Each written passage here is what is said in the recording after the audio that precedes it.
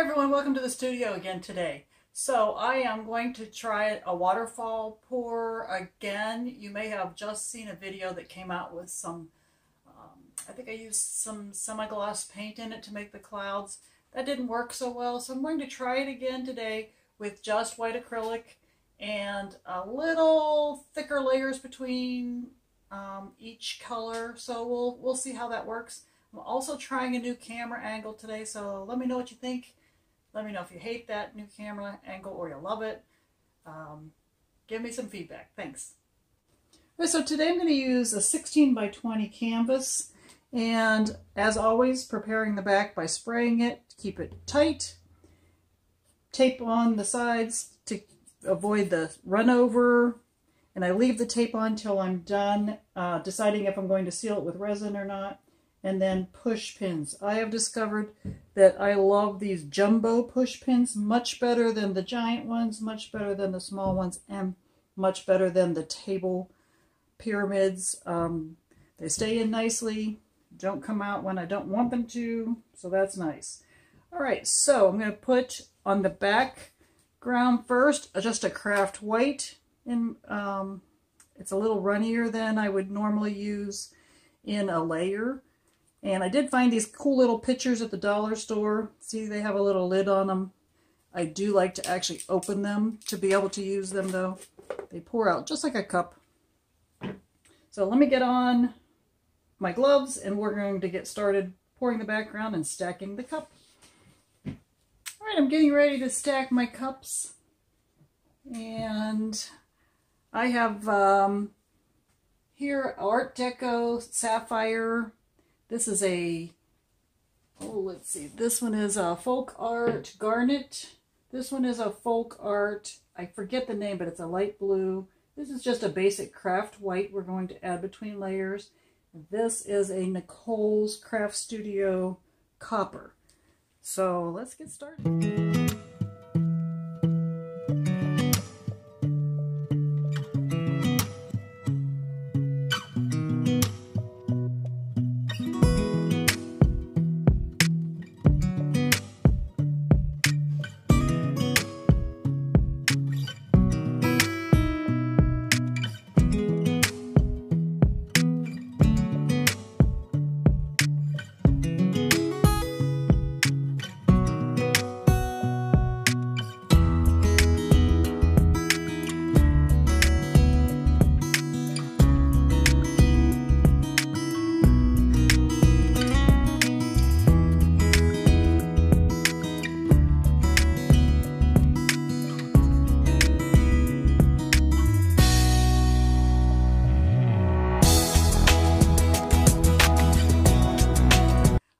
So this is a waterfall pour, so it's almost a straight pour. I'm going to pour starting in the middle, moving this way a little bit, and then, or actually moving back a little bit, and then moving forward.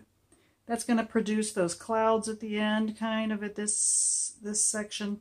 So I'm usually a right-handed pourer, but because of the angle of the camera, I'm going to start right over here. Sorry about the shadows. I'm not adjusting. So let us begin.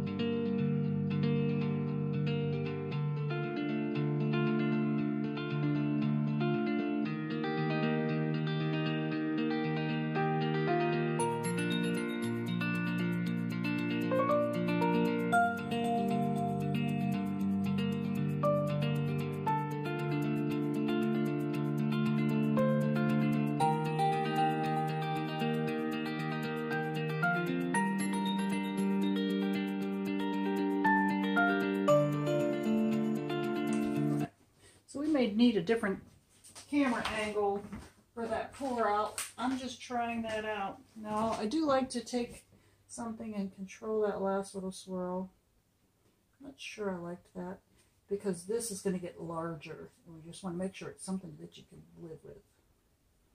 If you like it, then all good. Now, there's a lot of bubbles I see, so let's pop those. No silicone. All these paints are metallic except for the white. But I do want to pop those bubbles. I do have kind of a cool art studio today. I have my air conditioner on, so I don't know. That may have an effect on how things are going to dry. It's always interesting with the change in the weather and things like that, how things turn out. Now, I love this feather look here. I hope I can preserve that. I have a little bit more of it here. These are going to be interesting. Interesting. All right, I think we've got a good bit of the bubbles. There's going to be more of them that come up as we stretch it. I'm going to give it just a minute to rest because I do see so many of them. And then we'll tilt it.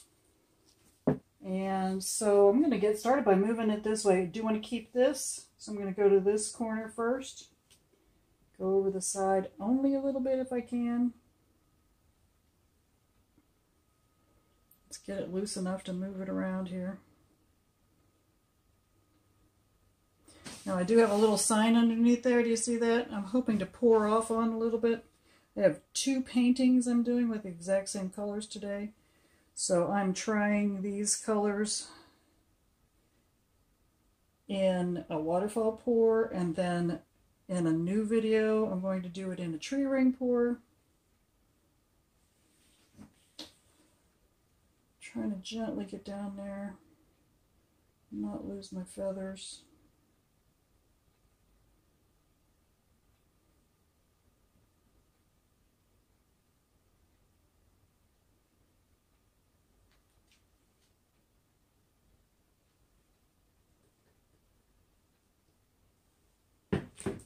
And to do that, I'm going to have to pull some over the side.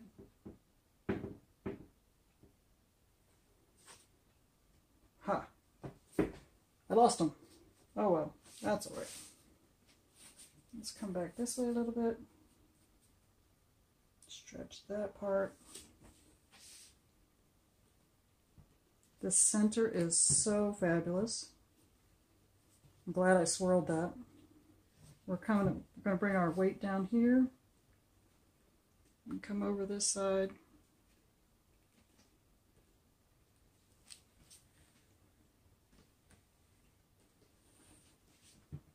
And then straight up. My weight is right here, so it should carry down to this side, just like I want it to.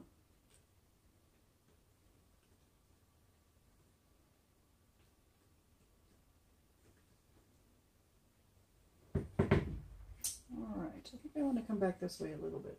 I just totally lost that.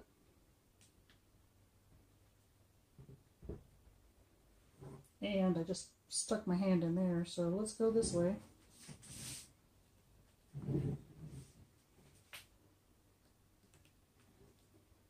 Get rid of the hand mark.